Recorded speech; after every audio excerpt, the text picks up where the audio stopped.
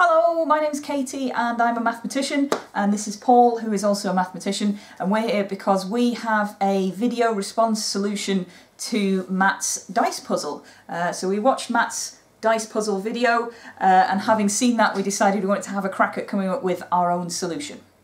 So in order to have a go at this puzzle, we've made our own version of Matt's dice cube. This is a gigantic version of the thing that Matt's got. I don't know where Matt got his, but I made this myself with a laser cutter, and it's not closer. Even if it's further away, it's still much bigger than Matt's. So the puzzle is, you're going to play a game of Monopoly or whatever your favourite game that requires you to roll 2 dice is, but for some reason all you've got is Katie's ridiculous box with 3 dice in, and so you can roll this and roll 3 dice, but there's no way to tell them apart. They're all the same colour and they all look identical, so there's no way to pick 2 of them to use as your 2 dice. So you need some kind of alternative method to simulate rolling 2 dice using only the results of rolling 3 indistinguishable dice. It's a good maths puzzle. Some people have tried to use the real world to solve this, like take the left hand 2 dice. We have done no such thing. We've done an actual maths solution to this. So obviously if you're trying to just simulate the roll of 1 dice, that's quite simple, because all you do is take the 3 numbers on the dice, add them together, and then take the remainder modulo 6. So you divide it by 6 and you look at the remainder, and that will give you a number between 1 and 6. But crucially, it will give you each of those numbers between 1 and 6 with an equal probability, which is what you would get if you just rolled 1 dice. So if you roll 2 dice, there are 36 different things that can happen, because the first dice can be any of 6 different numbers and the second dice can be any of 6 different numbers. And those 36 different outcomes are what we have to simulate in the 3 dice puzzle. So if you have 3 different dice, there are 216 possible combinations, 6 times 6 times 6. And of those 216 different combinations, they fall into different types. So first of all, you could have all 3 dice different, and there are 20 different ways to do that using the numbers 1 to 6, and each of those will occur 6 times in the 6 different orders. There are 30 different sets that consist of 2 dice the same and 1 dice different, and they can each occur in 3 different orders. And you can also have all 3 dice the same. Obviously there are only 6 of those because there are only 6 numbers on the dice, and they only occur in 1 order because even if you rearrange them you get the same thing. So that means that there are 56 different sets of numbers that we need to use.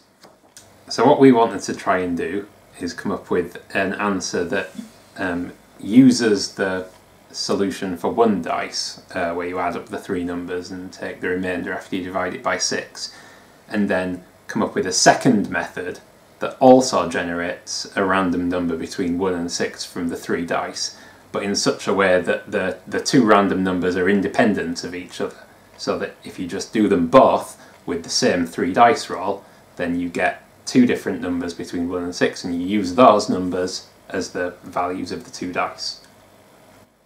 The difficult thing here is making sure that the probabilities are right, because you could assign them to the combinations in any number of different ways. It's a finite number.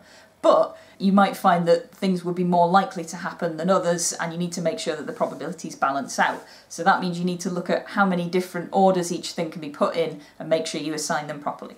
So if we split up those 56 different combinations into the 6 different groups, so these groups show the remainder on division by 6. So in fact each of these 6 columns will tell you what would happen if you added up the 3 digits and divided by 6 and took the remainder. And we're going to use that to model our first dice. So we're saying that the first of our 2 imaginary dice is determined by which column you're in here, which is determined by the total modulo 6. So because the groups of purple numbers, which are 3 different numbers, can occur in any one of 6 different orders, they're more likely to occur than the others. The blue numbers can occur in any one of 3 different orders, so they're less likely than the purple ones, and the green ones can only occur in that order, so they're even less likely. And we need to make sure that the probabilities match up. What we really need to do is divide each of these columns into 6 sets, each of which will occur 6 times. So for example, we could take the second column and we could put the 3 purple sets each into 1, and then the blue sets would have to pair up to make the other 3 sets of 6.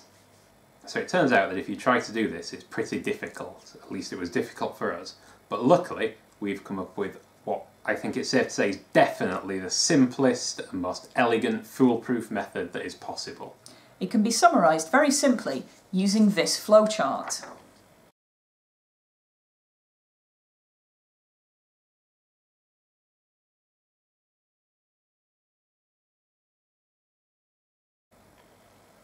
Dead simple, dead simple.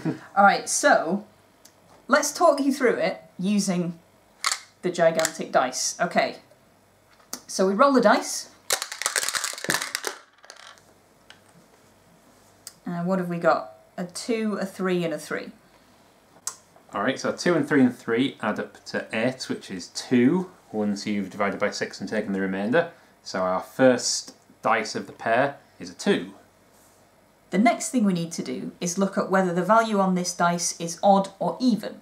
If it's odd, we don't need to do anything, but if it's even, we need to do something to the values of these dice. And what we need to do is subtract them all from 7. We need to kind of flip them to their opposite. Luckily, with dice, normally that's quite easy because it just means you turn them over and you look at what's on the back. Of course, we can't do that with these dice because they're inside a stupid box. So we just have to subtract them all from 7. So instead of 2, 3 and 3, we've got 5, 4 and 4. Alright, so the next step is we see if there are 2 different even numbers on our dice or not. So we've got a 5, which is odd, and 2 4s, which are 2 even numbers, but they're both the same, so it doesn't count. Okay, the next question says, is your first dice 3 or 6? Turns out that's a bit of a special case. It's not, so we can ignore that step.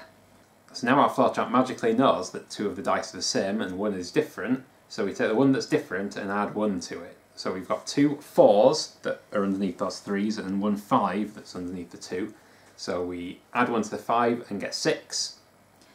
And because we initially had an even value here and we had to flip everything, we now flip it back again, so the 6 becomes a 1. So that means this dice roll would correspond to a 2 and a 1. Dead easy. Alright, should we do another? Yeah, let's do it again. Okay, so we've got a 1, a 2 and a 3.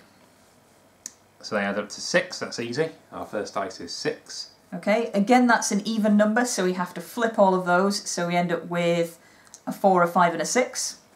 Yep, and now the next question is, are there 2 different even numbers, which there are? Yes, there are. There's a 4 and a 6. So in that case we just use the remaining number, which is a 5, but because we flipped it, we have to flip the 5, so that becomes a 2. So we've got 6 and a 2. Okay, should we do one more? One more. Okay.